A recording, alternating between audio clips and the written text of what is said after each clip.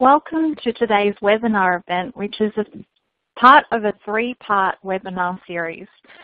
Today's event is going to focus on companies that are looking to expand into the US, the tips, tricks, and pitfalls of US market entry. We have two other webinars that will occur later in the year. Session 2 will be on attracting global talent and structuring expat compensation packages. And Session 3 will focus on preparing for Stage 2 global growth or a business sale.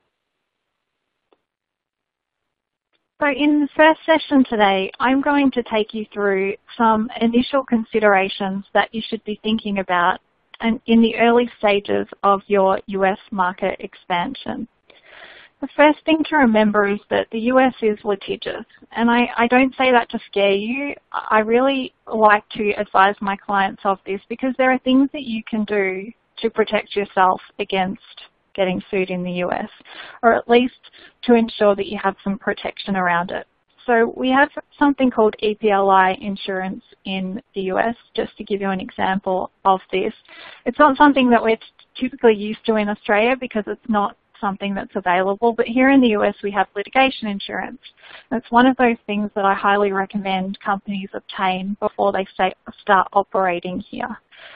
We also have arbitration agreements, to give you another example. So it's very common for employers to engage employees and have arbitration agreements, and essentially that will prevent an employee from going straight to court if they want to sue you. Again, not something that we are typically used to in Australia, but it's another means available to employers here in the US to be able to protect yourself against litigation should the need arise.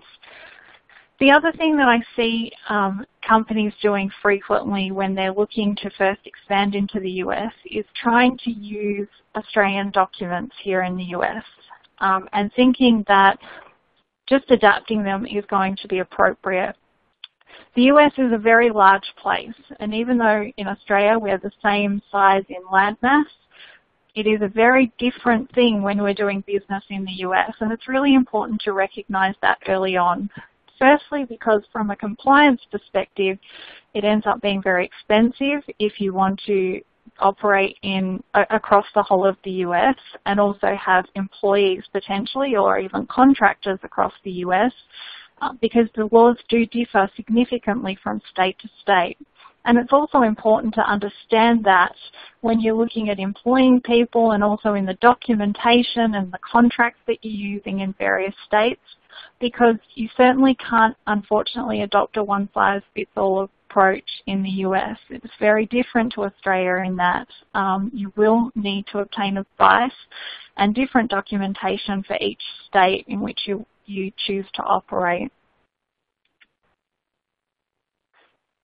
There are many differences in the laws between Australia and the US, and I just wanted to provide you with a couple of examples here just to demonstrate how different it can be employing people here in the US versus Australia. So in the US we have this concept of at-will employment, which is obviously very foreign to an Australian employer because employees in Australia have so many protections around dismissal. It's not the case here in the US. You certainly can employ people and terminate them at will. However, please be mindful of that because it certainly doesn't mean that you can terminate somebody for any reason here. The employees certainly still do have protections around things like discrimination. So you do need to still make sure that you're complying with the laws that do apply, but you don't have to give notice of termination. So that's just one difference here in employing people. Background checks are really common in the US, and they're a really good tool that as an employer you can use to try and obtain some background information on your employees. So in Australia, obviously, we're very limited in the types of background checks that we are able to obtain due to privacy reasons. And certainly there are some restrictions here in the US around that, but it is a lot more, you've got a much greater ability to obtain background information on people here in the US. So I certainly recommend that that is a tool that you utilize when you're looking at recruitment strategy.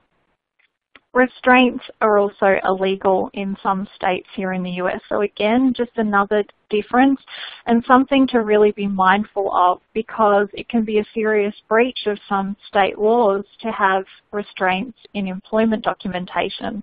Another reason why it's important to make sure that you don't use your Australian documents here in the US, because obviously a lot of employers do utilize restraints in Australia, and you could find that you end up getting sued, and it can be very expensive litigation if you end up requiring somebody to enter into an employment agreement here in the US, or even just an offer letter which contains illegal restraint provisions. So just another reason why it's really important to get advice early on before you employ people here. Then there are also some state and even city-specific laws that apply to employing people here in the US. So I mentioned just previously that the laws differ from state to state, but they also differ from city to city in some instances as well. San Francisco, for example, is an example of a city that has city-specific ordinances, and so there's specific laws that apply to anybody that is employed in that city. So another reason why it's really important to get advice early on before you look to employ people in a particular location, because it can obviously have a significant impact on your employment costs. One of the areas that I do a lot of work in advising my clients on is the transfer of employees between countries. And I find that it's the area that a lot of Australian businesses make mistakes in, because it can be a really complex area. So I just want to take you through briefly some of the things that you should be thinking about if you are looking to either expand into the US and send some people here, or just generally send some of your employees over to the US, perhaps to scope out the market here. The first thing to keep in mind when you are transferring an employee from Australia to the US is that merely terminating employment, or even merely transferring a person's employment to the US from Australia, will not necessarily cut off Australian law from applying. There are certainly ways that that can be done, but it does need to be done in a very careful manner, because there is case law that provides that you cannot terminate employment in Australia merely to avoid Australian law from applying. So generally speaking, what the law says is that if a person works for you in Australia and you transfer them overseas to work for you in a related entity, then they will continue to be governed by Australian law. Now, they may also be governed by the laws in the country where they're working. So in this case, if you're transferring people from Australia to the US, certainly they will be subject to US law as well. But it doesn't necessarily mean that you don't need to also comply with Australian law. And it's really important to keep this in mind, because I've seen a number of situations where employers have failed to recognise this, and they've ended up getting sued by the employee when the relationship goes sour at some point, and they've been sued in both countries, which ultimately ends up in very expensive litigation. So it is really important before the person gets on the plane and actually relocates to think through, what is this we're trying to achieve? Is this a temporary transfer? Is this a permanent transfer? Is this a transfer at the initiation of the employee's request? Is this a transfer because we want the individual to move to the US to help us grow our business there? And what does that look like for the employment arrangement, and also the laws that are going to apply to the individual whilst they're working abroad? Really important to document that carefully, and in some cases an expat agreement will be needed, which offset one country's entitlements against the other. And then you'll also obviously need to think about things like, are you going to tax equalize the individual? Are they going to have, increased tax obligations under both countries? There will also be currency considerations if they're being paid in Australia or if they're being paid in the US in US currency. So they're all the types of things that should be worked out with the individual before they actually depart Australia. The other thing to note around that is what's going to happen to an employee's accrued local Australian benefits. And again, that'll come back to the type and nature of the arrangement that is being set up. So is it a permanent transfer? Is it a temporary transfer? Some benefits will not necessarily just be able to be paid out or terminated. Things like long service leave have different rules in each state. So it's important that you consider all of those types of matters before the individual is actually transferred, and to make sure that it's clearly documented in the agreement with the individual employee. And lastly around that is also superannuation obligations. Again, even where you are able to successfully cut off any accrued local benefits, you may still have an ongoing super obligation in Australia. So really important to get advice on that early on as well. So I think it's fairly obvious, but for transfer situations, written contracts of employment are not just employment, they are absolutely essential if you want to avoid what could end up to be an extremely costly litigation process if the matter ends up resolving in a dispute. So really important to make sure that you document correctly the arrangement that's going to apply during the period of the transfer. So one of the #1 queries I get from companies who are looking to expand into the US is, what visa options are available for my employees if I want to transfer, or even for myself if I am the individual who is going to be heading over to the US to try and build the US business. So now I want to take you through, just very briefly, the types of visa options that are available, and I'm also going to talk a bit around what the new Trump administration potentially means for Aussie businesses looking to expand into the US in relation to immigration. There are 5 types of visas that are typically accessed by Australian companies looking to expand into the US, or, you know, to send people generally.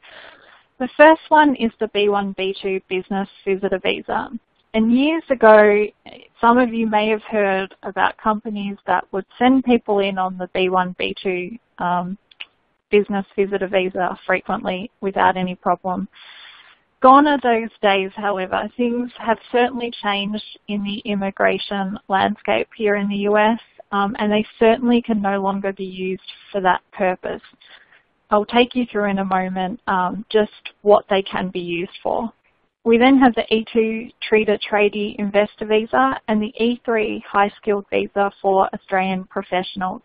Those 2 visas are part of the US-Australia Free Trade Agreement, and again, I'll take you through a little bit about how they can be utilised and also what the new administration potentially means for those 2 visa types. The other 2 visas that are not utilised as often as the other 3 that I've just mentioned are the L1, and that's the intercompany transfer visa for executives or managers. And typically that's only used for individuals who don't qualify for one of the other visas. And the reason really is because it's a lot more expensive visa application process and a lot more expensive. The other visa type is the H1B, Specialty Occupations Visa, and that's typically accessed if an individual either doesn't qualify for one of the other visas or wants to have immigrant visa rights, which could potentially turn into a green card application. So the B1, B2 visa is only to be accessed for the purposes of coming over to the US to either go for a holiday or to attend business meetings. It's not intended to conduct work in the United States, to live here, you know, or for any purpose that would be considered to be running a business. So because there is a very grey line here, they are getting harder to obtain, and also even if you do obtain a B1, B2, that's certainly not the end of the story, because again, when you enter the US on a B1, B2 at border control, you will be required to justify your entry under that visa type. It is getting harder, so I know that there are a lot of individuals who are starting to really get pulled up on these B1, B2 visas when they're entering multiple times a year you can't be seen to be living in the US or working here. So it is, starting to be a real issue for companies that do require multiple entries each year under this visa stream. It really does require now that you have evidence of the reasons why you're entering. So if you're here for a conference or you're here to attend a meeting with a client, you may be required to show evidence of that meeting at the border. So essentially, just be really careful if you are going to be entering under this visa stream, and make sure that you're not entering on multiple occasions within a 12-month period. If you think that you will have a need to enter and exit a number of times within a short period, I strongly recommend you get advice around that to see whether there are other visa options that are more appropriate for you. The E2 Treaty Trader Investor Visa is a visa that requires a company to be able to demonstrate that it has made significant investment in the US. So there is no definition of what significant investment means, but generally what we say is that we like companies to be able to show at least $100,000 worth of investment into the US. And that certainly doesn't mean that we want to see $100,000 or at least $100,000 in a bank account. What we really need to be able to show for the purposes of the application is that the company's actually spent that amount of money building up their business here. So things like, flights back and forward, rent of an office space, employment costs, anything like that can be used to justify the investment in the US. Now, if qualify once approved, the good thing about this visa stream is that you can bring in an unlimited number of Australians who have management or supervisory or special skills from Australia to work in the US. They all must be Australian nationals, and each visa stamp is valid for a 2-year period and can be renewed. So the benefit of the E2 Treaty Trader visa is that you can bring in an unlimited number of people once it has been approved. You can transfer existing employees, but you can also bring in newly hired employees who are employed for the purposes of transferring to the US. So there's no requirement under the E2 that the individual has to have worked for you previously in Australia, which is also another nice benefit of this visa type. The reason why I typically talk people out of the E2 is it's a lot more extensive visa application process. It's a lot more expensive than the E3. So unless you're intending to bring in a number of people, I don't generally recommend the E2. Certainly there is an option, but if you qualify for the E3, then the E3 has typically been a much easier, quicker process for companies. And in my experience, people always need visas, yesterday. So it's a good thing to keep in mind that, with a lot of these applications, they are expensive applications and they can take a considerable amount of time to process and then obtain approval. So it's a good idea to look at things like the E3 if it is an option for you, because they generally are a lot easier to obtain than the E2. Now moving on to the E3. So the E3 is for high-skilled Australians. It basically requires that the individual have a bachelor's degree or equivalent experience, which we generally say is a minimum of 12 years in the chosen profession or field. So the individual will need to be able to show that they have 12 years of experience in whatever job they're applying to perform for you in the US. Generally what we require are letters from previous employers if they don't have a bachelor's degree. But other than that, that really is generally the only requirement, and they're fairly easy applications to make, and they generally take about 4 to 8 weeks before the individual will have the visa in hand and ready to come to the US. Now, these two visa types, the E2 and E3, as I mentioned, are part of the US-Australia Free Trade Agreement. The problem with that, I guess, is that as we know, the Trump administration has generally said that they are not in favour of free trade agreements or some of the free trade agreements that are in place with countries. And so at the moment we don't have any idea about whether the Australia-US free trade agreement is going to be impacted in some respect at some point in the next 4 years. So I'm generally saying to clients that the E2, E3 should not be seen as a long-term option. Certainly it's still around at the moment and is there to be accessed by companies if they are looking to expand. But if you have a situation where you think you're going to need to be in the US on a longer basis, then it's probably not the visa type to consider for a long term. The other thing about the E3 and E2 that we're starting to see is that the applications are being a lot more carefully scrutinised than what they used to be. So even going back 12 months ago, we would typically file an application and all that would be requested were really the passport, a resume, a position description and, a couple of other matters. Now we're starting to see the Department of State request a lot more extensive documentation.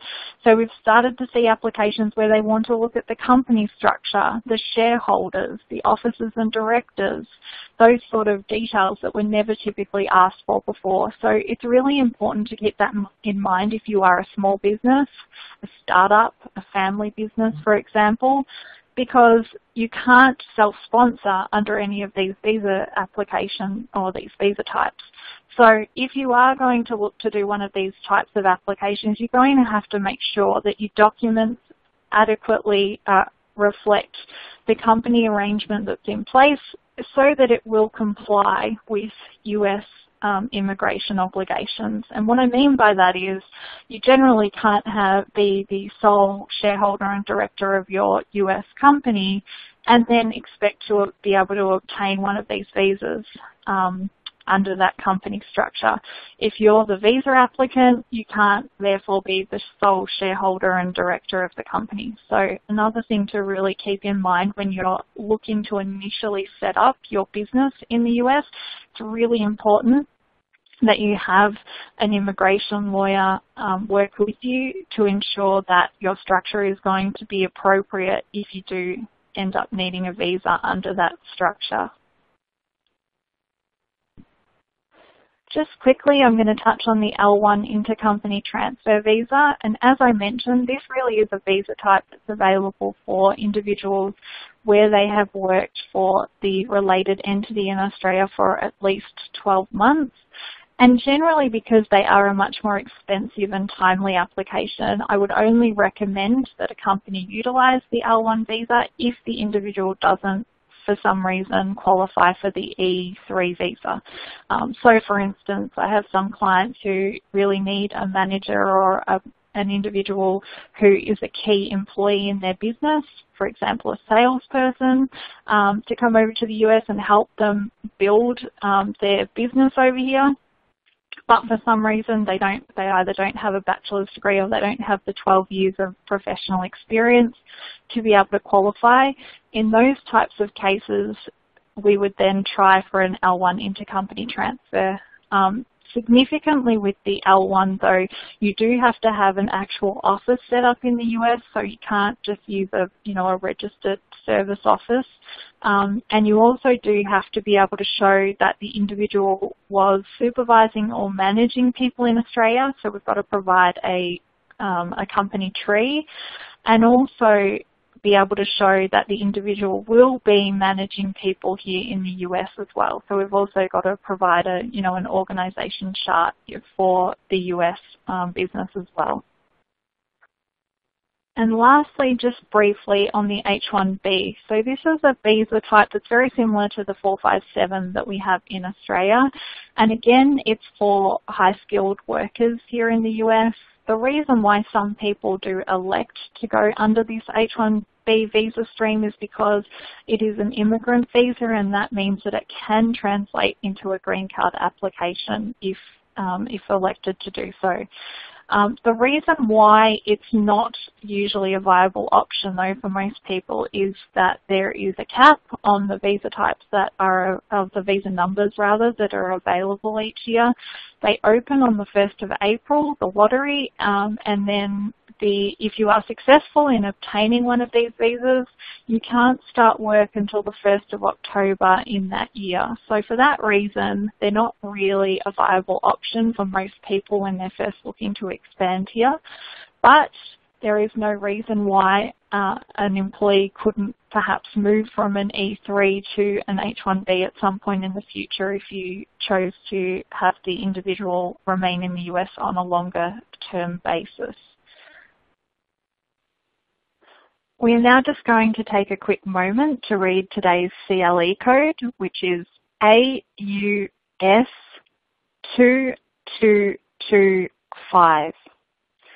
Now, just in summary, I'd like to just recap what has been discussed today. The US is certainly an exciting market to expand into, and by no means do we want to discourage you from doing so, quite the opposite. But what I would like to leave you with today is that it is a very difficult market, so preparation is key. Making sure you get the right advice early is really important, because even things like setting up the entity can have a significant impact down the track on matters such as immigration applications. So it's really important that you get the right advice, get it early, and plan appropriately, because as you know, when you're expanding into a new market or doing any type of business anywhere globally, it takes a lot longer than what you anticipate. Now I'd like to hand it over to Peter Harper from CST Tax. Thank you. Thanks, Naomi. So firstly, I'd just like to thank Littler and the Queensland Government for co-hosting this webinar with us. It is always great to be involved in events like this with great partners. A little bit of background about myself. I'm the head of CST Tax Advisors in North America and a member of the global executive of CST Tax. I'm a recognised specialist in the area of US Australia international tax. And a bit about CST, we're a global chartered accounting and CPA firm that specialises in market entry and global mobility. So today we're going to go on a bit of a journey. Firstly, we're going to look at what I call the building blocks of international tax, key concepts that any company that's expanding into a foreign market need to get their head around. Then we're going to touch on a couple of traps regarding employees and contractors, and the importance of making sure you're across those rules. We'll then touch on choice of entity, and an overview of the check-the-box rules. And then finally, in the event that you're finding it hard to locate local talent to employ, if you are at that point where you're expanding into the US, some of the things you need to be aware of if you're sending Australian staff to the US. Okay. So today we're going to talk through the two fundamental concepts that govern business and personal tax both in the US and Australia, and they are the concepts of residence and source. Generally, if a company is a resident of Australia or a resident of the US, they'll be taxed on a worldwide basis, and if they're a non-resident, they will only be taxed on locally sourced income. So the easiest way to explain this is through a practical example, a simple practical example. So if you think about an Australian company that owns New York real estate, and that real estate's being rented at a profit, the income that's being derived is US sourced. So the state of New York and the US federal government are going to get primary taxing rights or sourcing taxing rights. To the extent that tax is paid, in Australia you'll get a credit for the tax paid, and to the extent of any shortfall, you'll pay further tax in Australia. So if you think of the application of those principles and the flow of the way that the rules work from a technical perspective. The first thing is, okay, what are the US domestic rules relating to sourcing, and how would they tax the derivation of New York sourced real estate?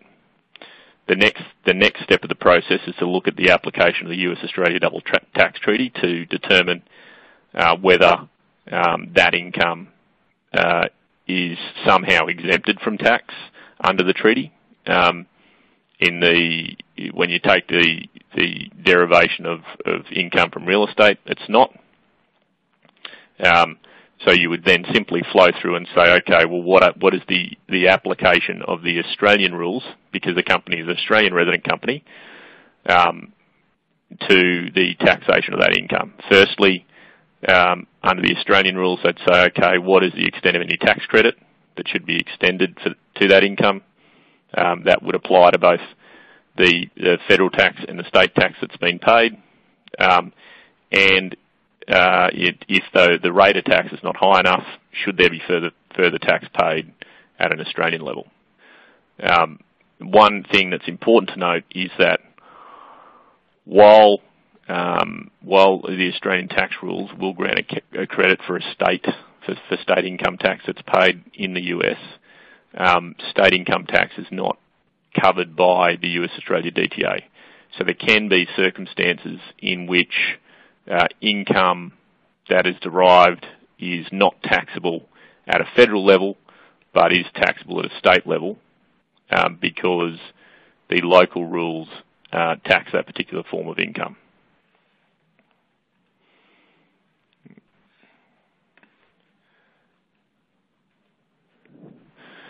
Next up, I wanted to touch on the concepts of a contractor and employee, and I'll put this after the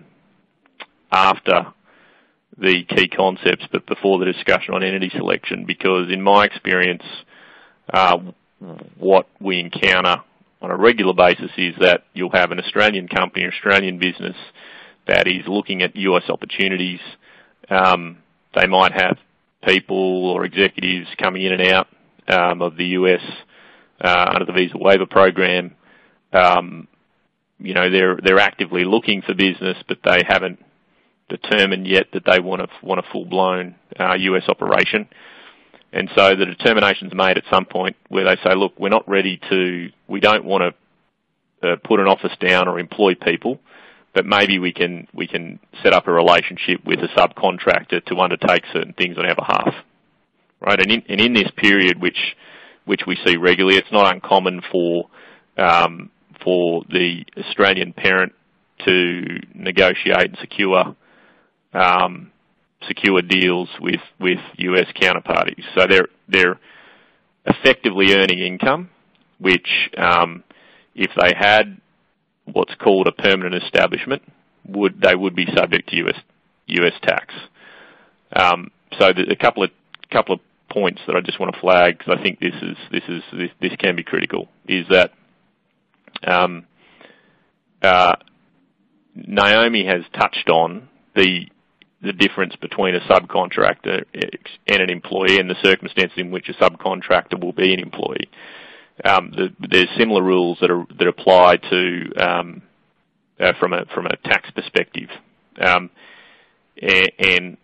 why that is relevant. There can be circumstances in which where you have employed or you have done a deal with a subcontractor to undertake work for you, where bank accounts and mail and everything is going to their address.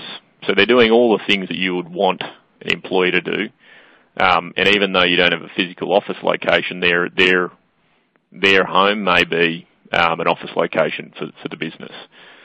In that particular scenario, it's possible that because that person is, while you've named them as a subcontractor, is really an employee, and because they have a paid premises that's being used maybe exclusively for your business, that you have created a branch at a federal level, and that maybe you have some form of nexus to a particular state where that person's based.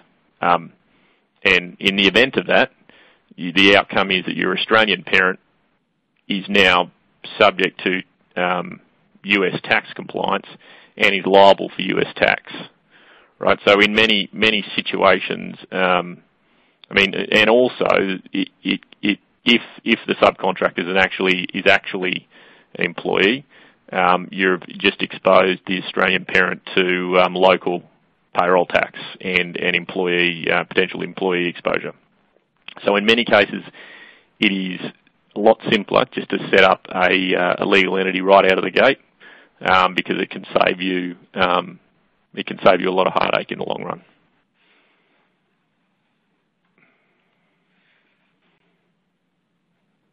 Okay. Next up, we'll look at choice of entity. So the journey is you understood the key concepts. We've talked about residence and source.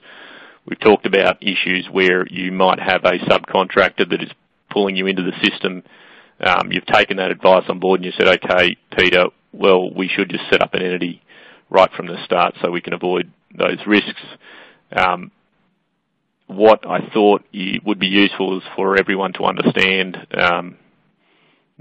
from a comparative perspective, the difference between the US entity selection system and that in Australia. So the US does not have a imputation system, so a franking system that exists in Australia. When you look at corporate taxation, you've got tax that's levied at the corporate level, and then you've got a lower, to the extent that the shareholders are qualified, you've got a lower rate of tax that's then levied on dividends that are paid out of corporations. But the overall rate of tax is still quite high compared to the Australian rules. So historically, there were challenges with the way in which entities were classified. They were either corporations or they were partnerships, and partnerships generally didn't have limited liability, and the common law rules regarding partnerships were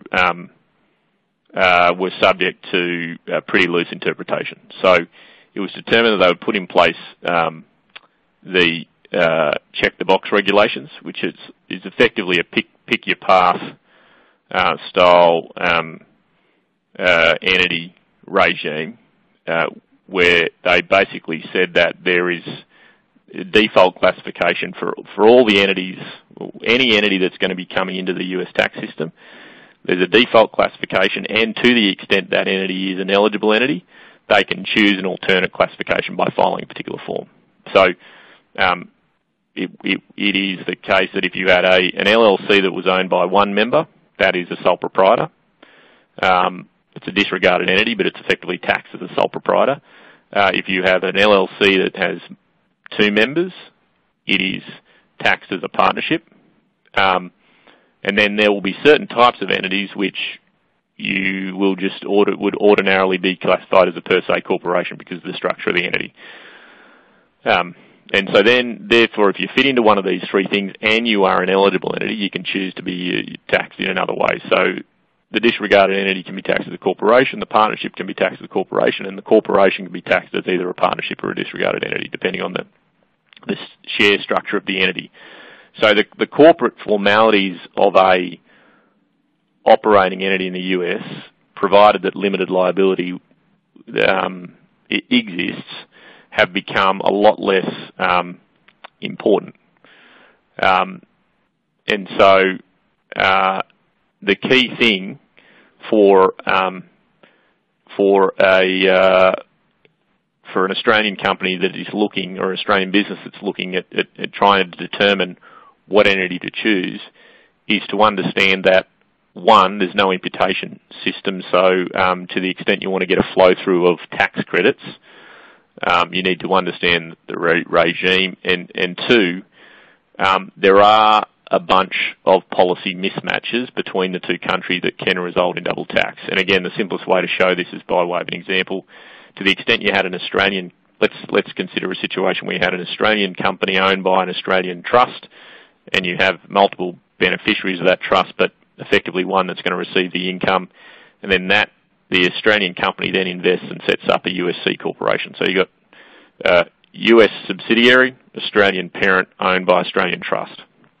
If the US subsidiary would earn more than $1 million of profit. And again, because I want to talk about flat rates, and we're assuming that the corporate tax rate for the US sub was 40%. This is how the income would flow if it flowed all the way back through to the underlying beneficiary in Australia. There'd be 40% tax at a corporate level. That'd be a combination of federal and state. There'd be a further 5% on the remaining 60% as the dividend flowed to the Australian parent.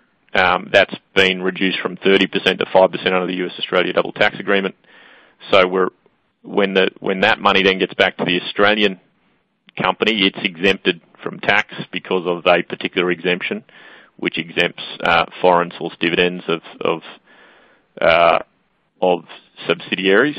And so you've got a situation where you've got income that has not been subjected to any tax, right? Because the 43% that was 2 levels of tax in the US is sitting in an Australian company that is exempt from tax. So you've got 0 franking credits that are attached to essentially the remaining, the net 57 cents that's sitting in, or $57 that's sitting in, 57% that's sitting in your Australian company. If that dividend was to flow out to the individual beneficiary via the trust, and that person was on the top marginal tax rate, their end rate of tax would be 70.93%. Right? So tax choices matter on setup, but it's not just about setting up the box, it's about understanding the economics, the economic flows of how you expect to derive income in your subsidiary and how you expect to repatriate profits back to Australia. And then again, the other thing that you need to keep in mind when you're setting up the entity is the objective to build long-term value. So really you're trying to create a long-term passive income stream for your Australian business, or is it something that you're focused on building up and selling? So I've probably created a lot more questions than answers there, but I mean, I think the thing is, the fundamental thing that I think that a lot of people struggle to get their head around, particularly Australians, is the way that why the check the box rules are the way they are and how they interact and how they can be compared against the Australian imputation system. And one other point I suppose I'd make, if you're thinking about partnerships and disregarded entities, when I say flow through, I mean they're pretty much conceptually the same as trusts. Loosely the same as trusts when you think about them from income can flow in and out of them without an entity level of taxation. We're going back to the journey that we've been going on. We started with an overview of some key concepts. We then talked about risk of surrounding contractors. We've touched on your choice of operating entity, and so now we're at a point in the life cycle of an expansionary company where you've set up, you've realised that you've tried employing local people, and you've made the determination that we really need to send over some Australian folks to America because we think that'll give us a better step up. So what I thought I would touch on is, from a mobility standpoint, is a quick summary of the US residency tax rules. Because remember, way back at the start, I talked about the concept of residence and source. Okay, so from a personal perspective, if an individual is a resident of the US, they're taxed on a worldwide basis. So that means anything that they've left behind in Australia is going to be subject to tax. Now, it may be that Australia still has primary or sourcing taxing rights on that income because it's real estate income or dividend income or whatever else, but the US will take the opposite position, whereas to the extent of any shortfall from a credit perspective, there'll be further tax. And as I said right at the start, that any credits that are flowing through, they're federal tax credits, they're not state tax credits.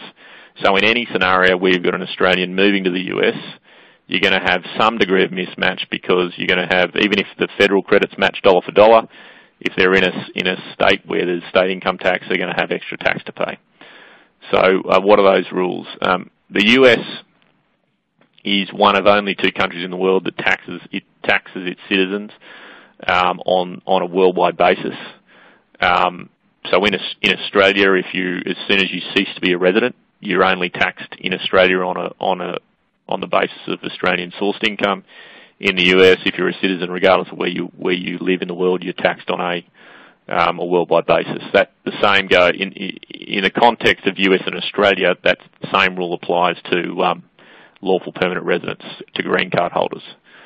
And how that is implemented is every treaty, and this is particularly the case in the US-Australia treaty, there is what's called a savings clause, which effectively says that the US can tax its citizens and lawful permanent residents as though the treaty is not entered into force. So to the extent that they ever see a policy mismatch that they don't agree with or haven't agreed with, that provision allows them to pull stuff back into line within their own tax code. So, but the rules that are going to be most relevant to people that you're sending over is the substantial presence test. And the substantial presence test, and this applies to non-immigrant aliens, so visa holders that aren't either a citizen or lawful permanent resident. And it's actually a pretty nice test because in Australia, the way the residency rules work, they're very fact-based, right? It's heavily based on case law and common law, whereas the substantial presence test is a very clear formula, and you're either a resident or you're not.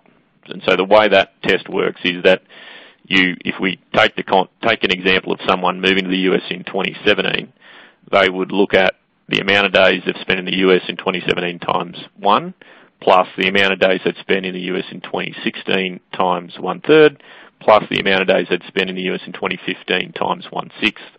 Add those days together. If they were at 183 or more, then they'd be a resident and subject to worldwide taxation. If they were less, then they'd be a non-resident and only taxable in the US on US-sourced income. I've flagged here on the slide the close connection test. It's probably not going to be relevant to any Australians listening because of the application of the treaty, but there is a provision under the domestic tax rules to deal with folks that are coming in and out of the US and that are from non-treaty countries. It's a facts and circumstances test, which basically says that even if you are a resident by virtue of the substantial presence test, if you have close connection to another country, and that can be proven on the basis of the facts and circumstances, then you can be a non-resident. But it can be a hard thing to step over. So it's always, to the extent you're trying to be a non-resident of the US, it's best to focus on the substantial presence test. And then finally, I've put a point here. I've flagged a point here, treaty-based tax returns. The one thing is that, I'll regularly come across people that have said, look, I've spent more than 183 days in the US under the substantial presence test, but I am a non-resident by virtue of the US-Australia treaty. And they've made that determination and that choice without understanding what their US compliance obligations are. I flag it simply because if you fall into this category, the way the actual compliance works is you need to complete a return where you disclose your worldwide income, your worldwide assets, and then you back out your non-US sourced income. So, for Australians that have, Australian trusts or companies or unit trusts, there's a huge compliance burden that goes into completing one of these returns, and they can be cost prohibitive. So to the extent that, I always say to clients, to the extent that you can stay out of the treaty-based return by staying under the substantial presence test, you will save yourself considerable hassle and money. Okay. So that is the journey as far as the life cycle of business issues. I've put here on my final slide just key issues to consider for Australians moving to the US. I'm not going to step into these in a whole lot of detail, but if you have any questions, because it's out of the scope of this presentation, but if you have any questions, feel free to touch on it. I mean, a couple of points that I just want to flag that I think are the most relevant is basis, generally the US will tax foreign assets on a historical basis. So if an Australian moves to the US and they have cost basis in real estate, that they think will not be subject to, or there's a gain that's accrued prior to them arriving. So there's a gain that's accrued, unrealised gain that's accrued on an asset that's an Australian-based asset prior to arriving in the US. The way the US tax rules is, if you sell an asset while you're a US tax resident, right, as I said before, you tax on a worldwide basis. That gain, that unrealised gain that's effectively accrued prior to you becoming a resident, can be taxable. And what can make that even worse is that that's determined on the basis of whether that's determined on a US dollar basis.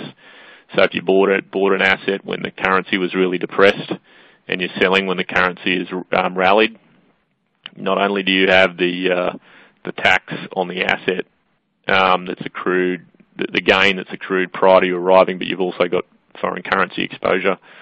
And then just one other point is that the Australian taxation of real estate of Australian taxation of non-residents in 2012, the general discount was abolished for non-residents. So in a lot of cases these days,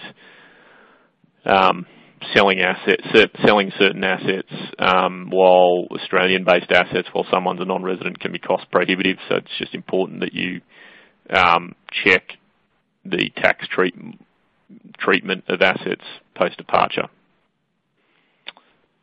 Okay. And that's it for me. So that includes the tax component of this presentation. I hope everyone got a lot out of that. And I'd now like to pass over to David Camerlango. Thanks very much, Peter. My name is David Camerlango, and I'm the Trade and Investment Commissioner to North America for the Queensland Government. Our agency is Trade and Investment Queensland, and I'm based here in Houston, Texas, covering US, Canada, and Mexico from our office in Houston. Firstly, I'd like to thank Naomi and the team at Littler for putting on this webinar. I think it's very valuable and important for Australian companies to talk to people in the market to gain a little bit of an understanding of considerations for their US entry. A little bit of background on myself. I've been based in the US since 2002, so 15 years, 10 years in the private sector, working for a Queensland-based company to help set up their US presence, and was running the company as a president of the company for some time, and was successful in growing that operation. And then the last 5 years, I've been with Trade and Investment Queensland supporting a number of other Queensland-based companies with their US entry across a wide variety of industries, and a broad spectrum of companies ranging from early stage, even startups, right through to large corporates and multinationals from Queensland. And so hopefully I'll be able to impart a little bit of my knowledge and experiences both in the private sector and with Trade and Investment Queensland with you all here today. So a little bit of background on Trade and Investment Queensland. We are the Queensland Government's global business agency, so we're the international arm of the Queensland Government. And our remit is really to support Queensland companies and exporters succeed in international markets and hopefully help them enter new markets as well. We are also responsible, so that's the trade side, we're also responsible on the investment side in promoting Queensland as a destination for investment, and that can be supporting foreign companies with their corporate expansion in the Australian market, hopefully into Queensland, and even with capital investment into Queensland and facilitating some of that work as well. So we have 15 offices all around the world. We work very closely with the federal government, and with the kind of support that we can provide to Queensland companies is education, so doing webinars such as this, facilitation, so facilitating into referrals, helping them find potential partners in the market, helping them understand the market and provide some insight into the opportunities, and then also a little bit of guidance and counselling with regards to their business plan for the market. So, obviously the company's business plans will vary quite diversely depending on the market they're trying to enter. So hopefully we can provide a little bit of guidance with respect to that. So whenever I'm asked to do some of these webinars, it's always tough to try and how do you distill everything that we do and everything that we learn and the considerations for entering a particular market, particularly our market, the US market, into such a short time frame. And it's extremely difficult because it varies depending on the type of company, the type of offering, the type of product, and there's so many elements to your strategy for your US market entry. So I've taken a little bit of a different approach in this webinar, and that is I've just highlighted some of the common misperceptions, some of the myths, some of the pitfalls that I've seen personally through my own experience, and also I've seen other companies that's occurred with other companies. So hopefully I can go through some of these misconceptions and hopefully provide you with some insight to be able to avoid some of these pitfalls when you're developing your strategy for coming into the US market. So, word of warning, I may have embellished some of these quotes for dramatic effect. These are not necessarily direct quotes, but it's more just to show some of the mindset that companies might have when they're coming into the market that quickly changes after some time talking to people and developing their strategy. And so one of them is this one here. We have an incredible product. We just need to meet with customers. So this is the view that the product is the most critical portion of your US market strategy. And the reality is that great products can fail, and poor products, I've seen poor products being very successful, and it's all dependent upon the holistic market entry strategy. So the product is just one element. The key takeaway here is the product is just one element of the entire strategy. Don't get me wrong, you need to have a clearly differentiated product. And when we say product, I'm talking about an offering. If you have a service or a technology or another solution, it's not just a physical product. So don't get me wrong, you need to have a very clear value proposition and a clear differentiation for your product.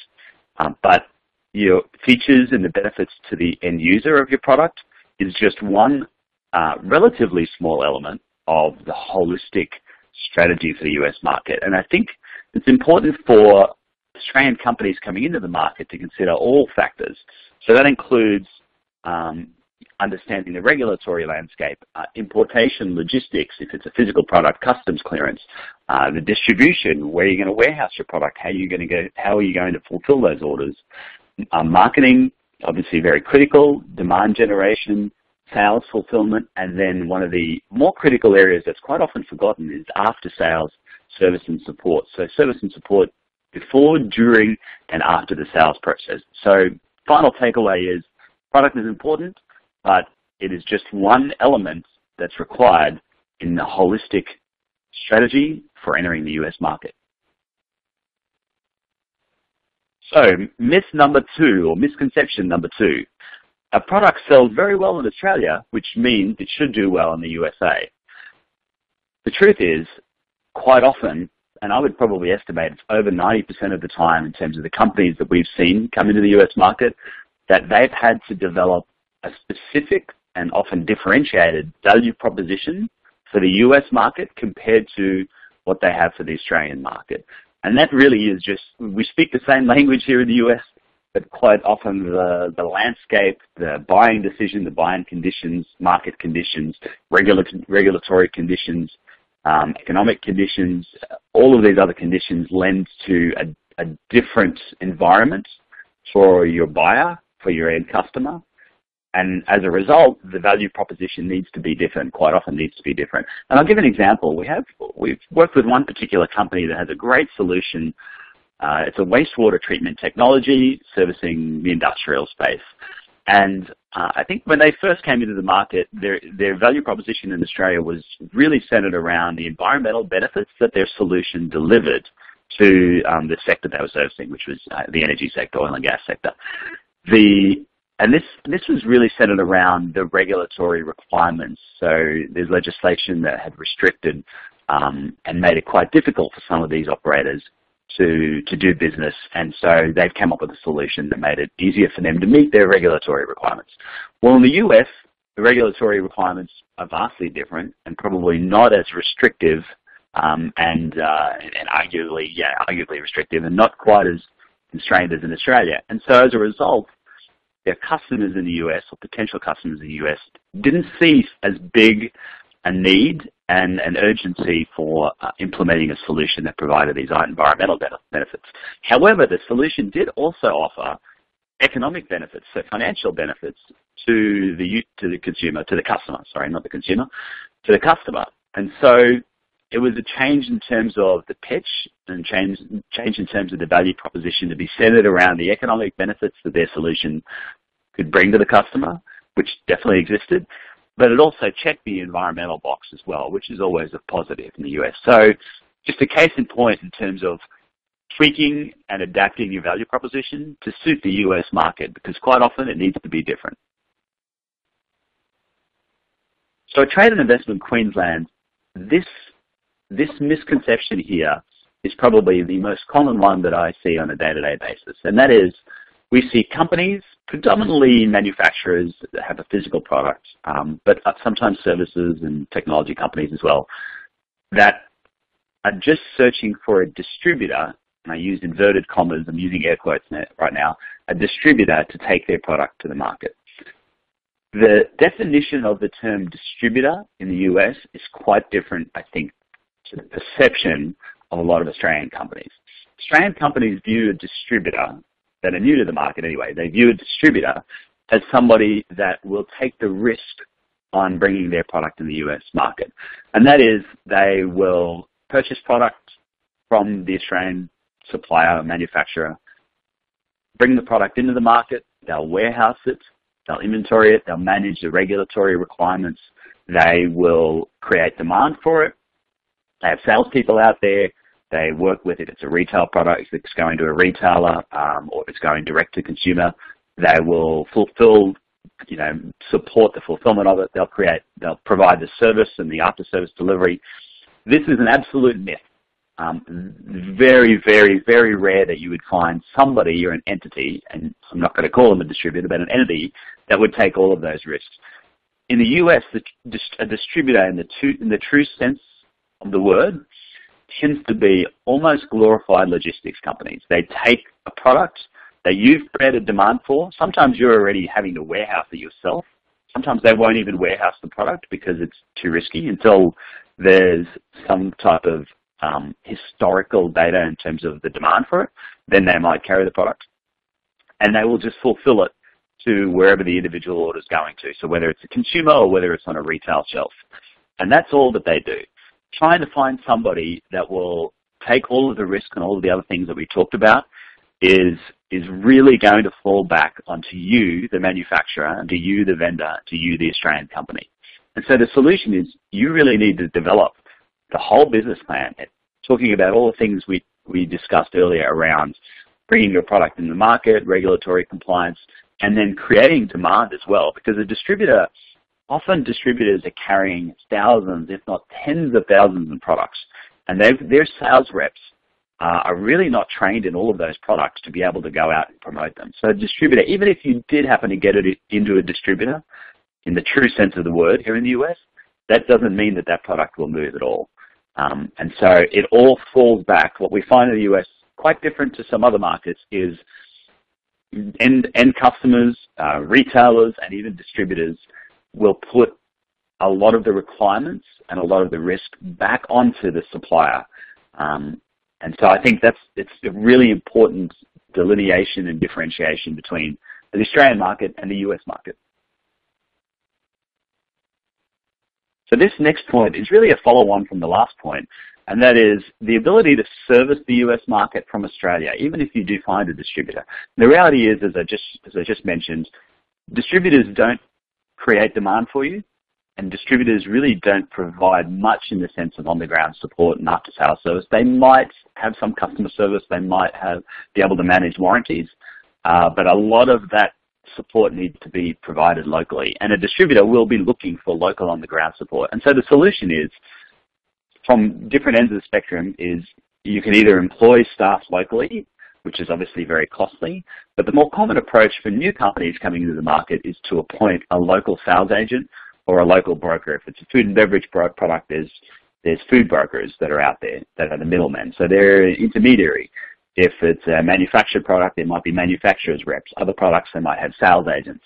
And they're normally individuals or companies that represent a handful of manufacturers, perhaps 5 up to 30 even perhaps, for larger brokers, and predominantly commission-based. They might have some type of retainer basis, predominantly commission-based, but it's a relatively inexpensive or less expensive approach to having presence in the US market. But you'll find that most retailers and even most distributors will not even consider doing business with you if you do not have that local presence on the ground. It doesn't have to be direct employee staff, it can be a broker, but they're expecting you to have local presence on the ground in the US. Myth number 5, there is no direct competitor for our offering in the US. And I'm sure you guys have all heard this previously. This is not just common to Australia, I'm sure, to the US. I'm sure you hear this in Australia as well. And that is companies that assume that there are no competitors for what they have to offer. They have something so unique that there's no competitors or no competition. You will get laughed out the door if you were to say that in the US. There's always competitors for your offering. If it's a product, if it's a technology, if it's some type of other solution, if it's a service, there are always competitors, and even probably more importantly is there's always substitutes for your offering. And so the challenge is getting your customer to move away from either from their current solution, which could just be a substitute, may not be a direct competitor, to your solution and open their checkbooks to be able to do that. And so the key is really taking the time to understand the competitive landscape, including substitutes for your solution. So as an example, an example would be a software that manages rostering of staff. Well, there might be many other softwares out there, or there may not be any. But a direct substitute is Microsoft Excel. It might be pen and paper. It might be a whiteboard. So how are you going to get them to move away from the way that they're currently doing that, even if it is just a whiteboard, to pay to use your software to roster staff? Just an example, but that's, I think you really need to have that type of mindset when you're going into talking to people, because quite often customers are happy with the way that they're doing things. Quite often they're not, but quite often they are. And so you need to really articulate how you differentiate from other competitors, but also what's important to the buyer and positioning your offering to align with what's important to that buyer. And hopefully really solving the problem and showing the benefits of them solving that problem as well. So make sure that you don't assume that there are no competitors. Take the time to evaluate who your competitors are. Take the time to understand your customers and how they're currently solving this particular problem or what their solution is currently, and positioning yourselves accordingly. Myth number 6, and I'm sure we've all heard this one too, and that is the market for our products is X billion dollars, and I've just put X in there, and we only need 1% of the market. So, hey, this is a $20 billion market. If we get 1% of the market, that's $200 million. Fantastic, right? We hear this all the time. We hear this all the time. And I think that's great if you're pitching to an investor who wants to see an incredibly large, totally addressable market. But you're kidding yourself if that's your approach to the market. And the reality is, if the market is that big, it's going to be extremely saturated. There's going to be a large number of other competitors out there and large significant incumbents out there. And so trying to take a portion of that big market is going to be extremely difficult, I think you'll find. And the key to it is really trying to segment that market down. So I've got in here solution, segment. So sure, the market is $20 billion, but where are you going to play in that $20 billion market? It's really trying to identify and drill down to probably the smallest segment that's reasonably possible for you to own that segment of the market. And that could be segmented should be segmented by the customer needs. So is your solution servicing a particular industry within that market? Is it servicing a particular type of customer within that industry? And is it within a particular region, perhaps? Is there some type of demographics if it's a consumer product? So it's trying to segment that big market down. The big market is always nice. It looks great in your pitch presentations when you're talking to investors and so forth. But when you've only got limited funding and you've only got limited resources to approach a market as big as the US market, if you do not segment that market down into a small and manageable piece, then you're going to fail because your resources and your funding and your time is not going to be targeted. So key takeaway, segment it to a manageable piece, and then really try to own that market and then grow from there. So myth number 7, and that is the US market can generate a relatively quick additional cash flow.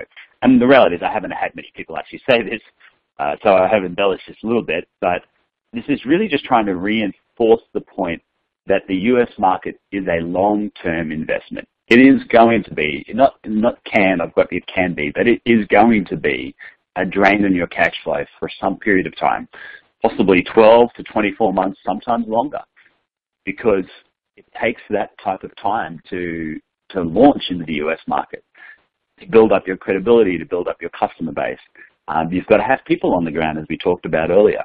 You've got to be able to create demand for your product or your service and your offering. That's going to cost money as well. How are you going to service them? That's going to cost money. So we do get some companies that look to the US as, hey, if I can just get into the US market, I can get a small piece of that market and it'll generate some additional cash flow for me. Couldn't be further from the truth. So if you're not ready to fund your US market entry, then you're not ready for the US market. You really need to allocate sufficient funding during the launch of your market entry. Downstream, the benefits can be fantastic, obviously significant volumes here in the US, but it takes some time to get to that level. So key takeaway, ensure you're allocating sufficient funding for the launch of your US market, allocating sufficient time, again, 12 to 24 months.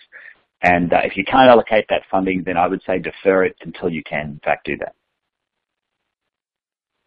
And our final myth or misconception, number 8, is we don't need service providers in the US because we can evaluate our own needs. And this is probably a good segue into this webinar in terms of the support that CST Tax Advisors and Littler, of course, who's hosting, so kind of host and put forward this webinar, can provide. The truth is the US market is incredibly, incredibly complex. From a regulatory landscape, from a legal landscape, from a taxation landscape, from an immigration landscape, banking. It's almost intentionally complex, but it is very complex. And each jurisdiction, so every state and even sometimes municipalities and cities can have different laws. Labor laws, of course, can be vastly different from state to state. And I think, I actually use the analogy of the difference between Australia and the US. Australia, we're very much generalists, so we think we can do everything ourselves. So we bring everything in-house, we can do everything ourselves. In the US, there's a dependence and there's almost a need for specialists that really understand their body of work and their scope of work, and it's understand it very well.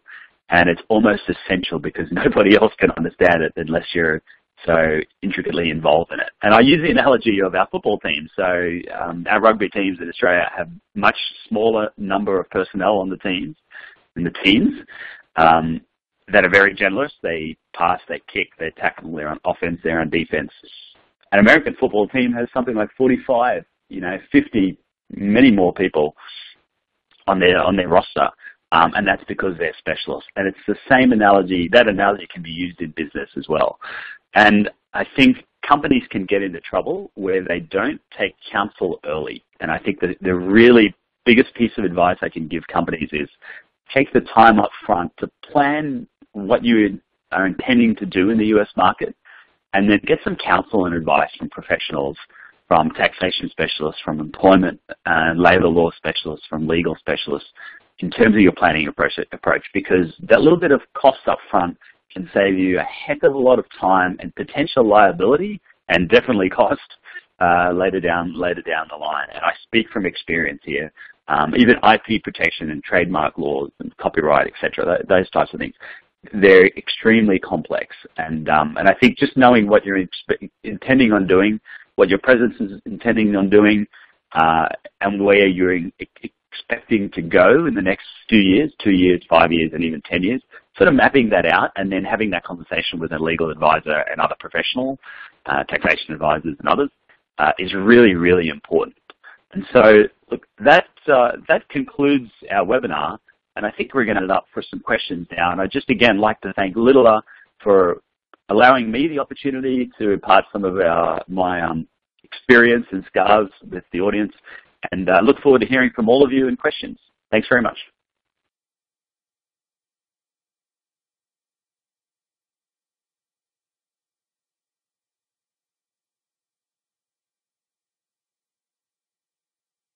Hello everyone, it's Naomi Seddon here. I hope you've enjoyed our webinar.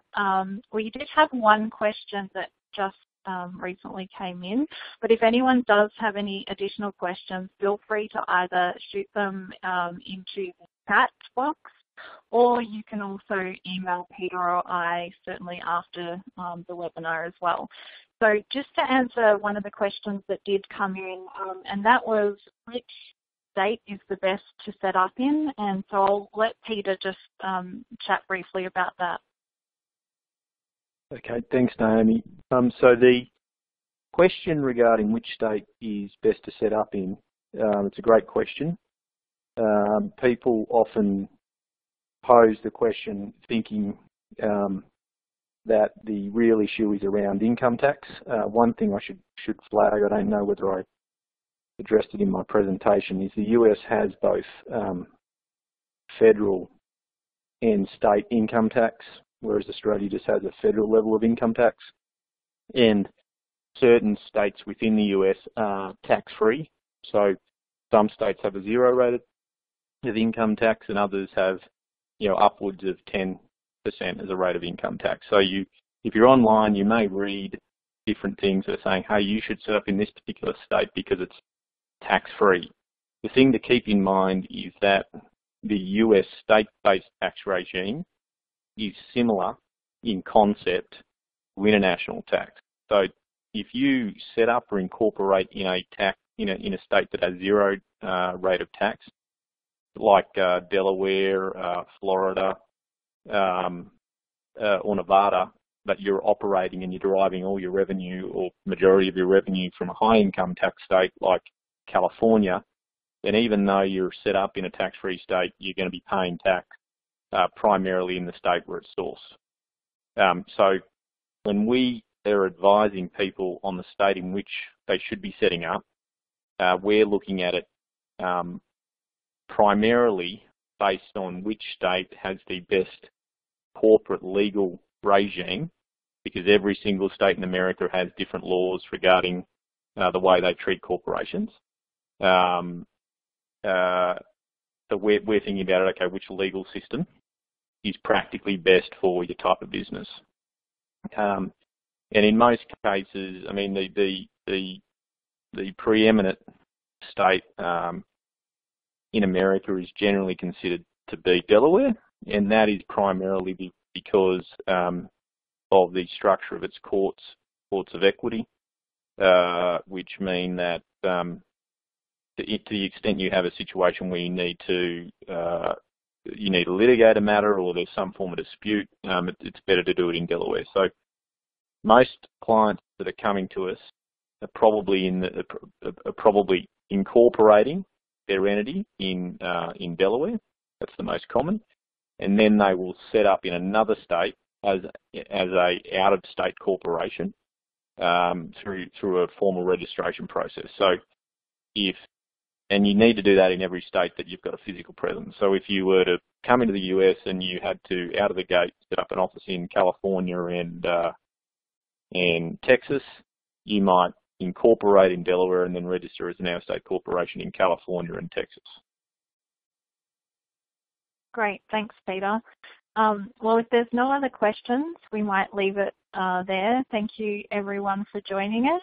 And as I said, if anyone does think of any questions they'd like to ask, just feel free to get in touch with Peter or David or I.